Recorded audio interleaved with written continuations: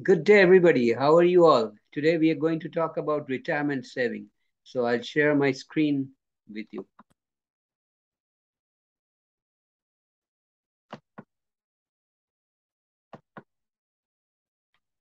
Find the value of a retirement savings account paying an APR annual percentage rate of 6.6% after 45 years. Contributions are made at the end of each year, including the last year, when the annual contribution is $1,500. So 1,500 is the annual contribution. So solution, the retirement savings formula with annual contribution is V is equal to P multiplied by in parenthesis 1 plus R raised to the power of Y minus 1 divided by R.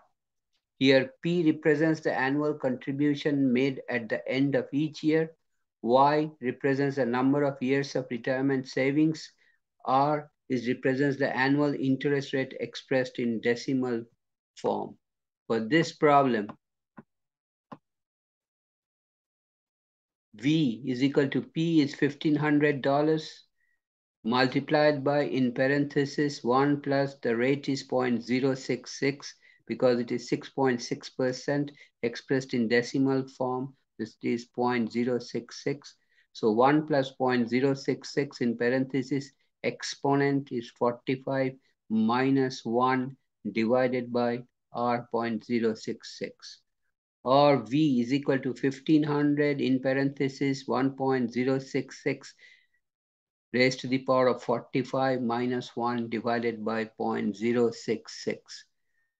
If we use our calculator to find the value of that exponent, we get V is equal to 1500 1500 multiplied by in parenthesis 1.066 exponent 45 is 17.7449 minus 1 divided by 0.066, or V is equal to 1500 multiplied by 16.7449 divided by 0.066.